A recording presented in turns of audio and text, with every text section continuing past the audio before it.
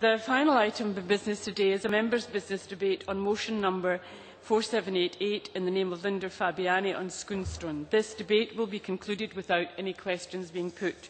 Would those members who wish to speak in this debate please press the request to speak buttons as soon as possible.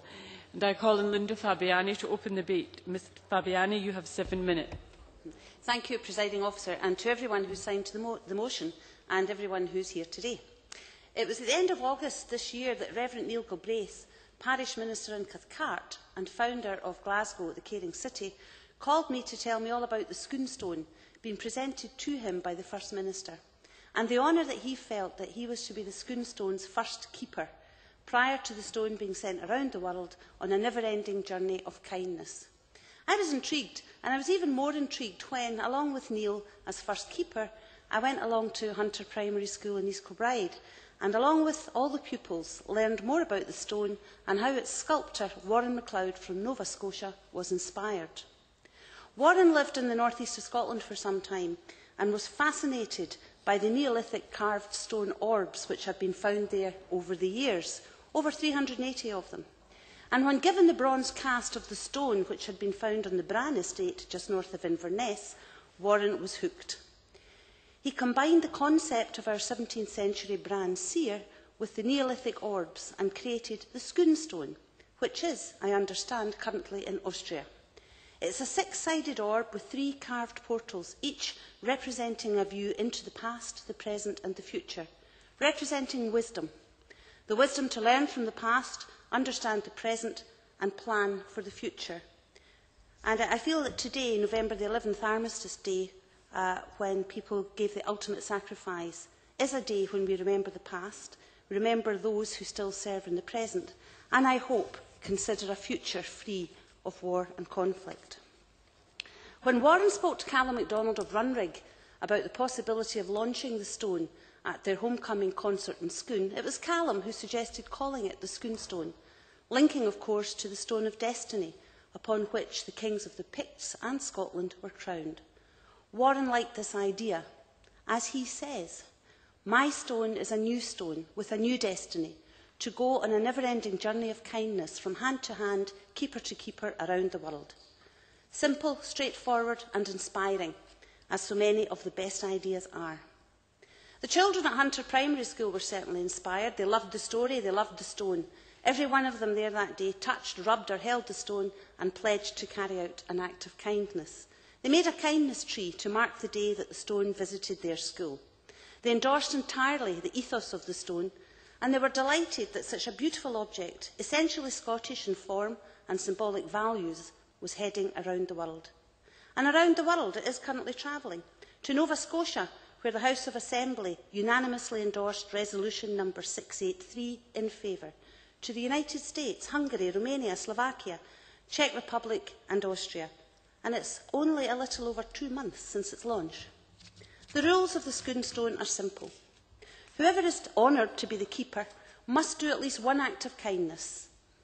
They must keep the stone for no more than 7 days. They must encourage friends and strangers to touch the stone and pledge an act of kindness. And they must pass the stone to a person who can be trusted to honour its purpose. I would urge members to log on to the sconestone.com website to track progress and see the marvellous initiatives that have been carried out by the keepers so far. I don't have time to detail them all today, but I'd like to mention a couple. In Hungary, the keeper, political correspondent Tamás Csály, and the clown doctors took the stone to the Penheim Children's Hospital to spread magic and kindness.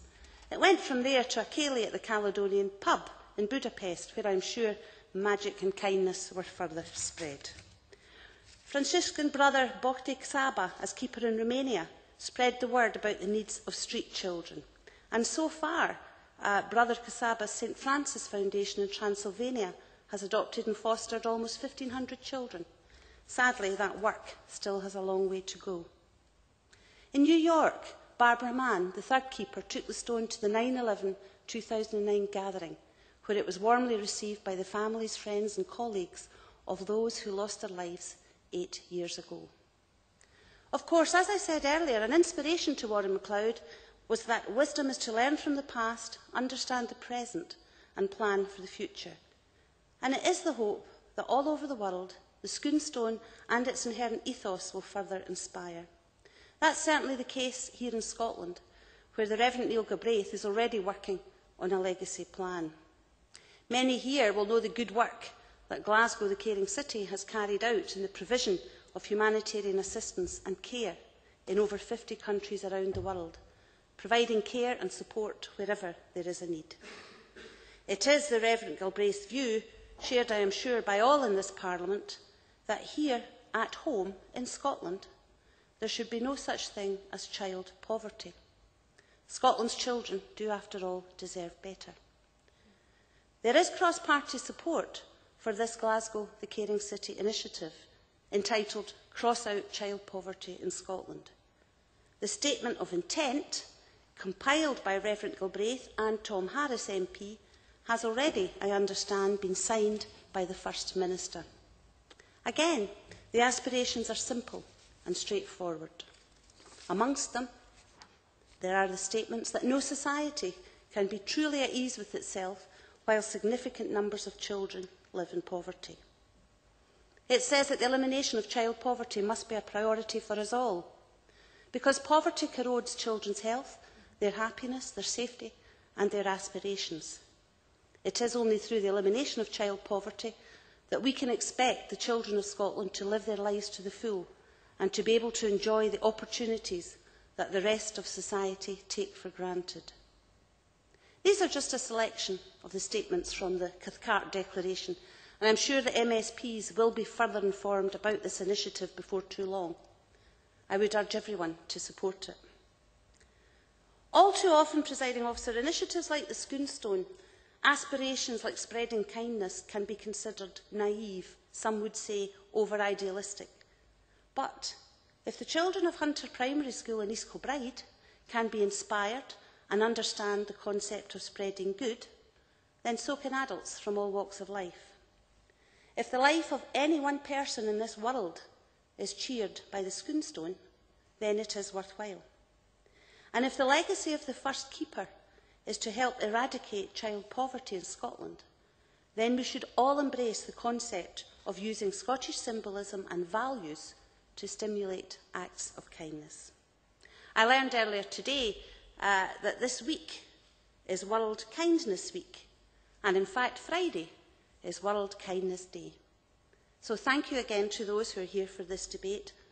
I hope that they will all make the pledge to do a particular act of kindness on Friday, World Kindness Day, and that they will pass the word to those who have unfortunately been unable to be present this evening. Thank you very much.